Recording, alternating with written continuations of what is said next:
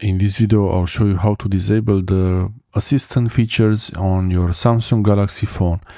Before, the Samsung Galaxy phones had the Bixby button, but now it seems like it's a whole Galaxy AI sets of features. It's up to you which ones you want to enable or disable. Really, this is really completely up to you. I wouldn't want to use too many of these features. I prefer to keep this to minimum.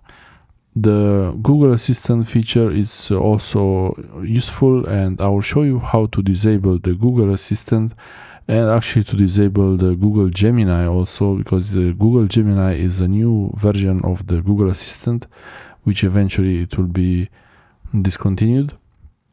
And the new Gemini feature will be on most Android phones, but on Samsung you have the option to have the Samsung option, the Samsung AI features. They always call them something more interesting, but you have to watch out for the settings and how they process the data. Here, for example, they show that they might process your data on their servers, and the toggle boxes are a bit confusing because usually you turn it off to disable something, but here you have to disable something to turn it on.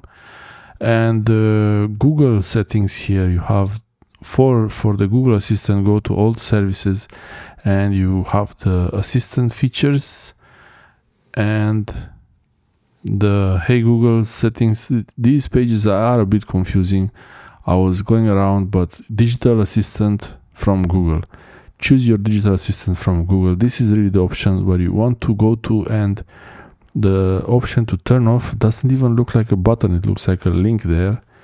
And I'm not even sure if it's working actually, because I did this and nothing really happened, nothing really changed.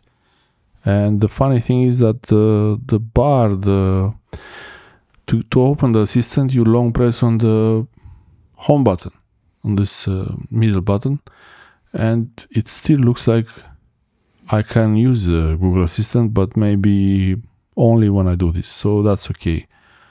As long as it's not always there all the time, waiting for commands and instructions. So you can turn off the Hey Google option and completely turn off the Google Assistant. This is the menu to do it, and digital assistants from Google, that's the place to disable it, but I'm not sure if it's really working as it should.